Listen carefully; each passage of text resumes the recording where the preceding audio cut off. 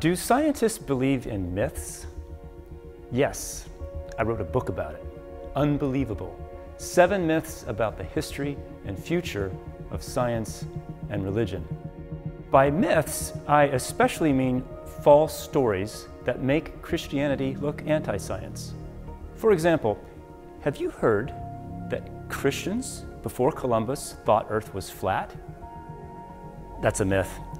Neil deGrasse Tyson, the world's leading scientific communicator, perpetuates most of the myths that I debunk in my book.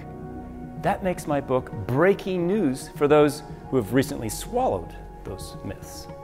I debunk 6 historic religion-bashing myths about science. These 6 myths have left humanity with a significance void. And that void is now being filled by a 7th, futuristic myth. I was shocked by what I found leading scientists and philosophers proclaiming about our future. This 7th myth is a striking instance of the other meaning of the word myth. Now, the first meaning, of course, is just false story.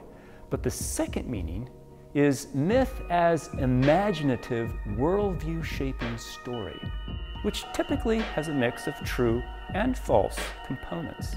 My book, Unbelievable, explores the most influential stories about science and religion so that you can distinguish the credible from the unbelievable.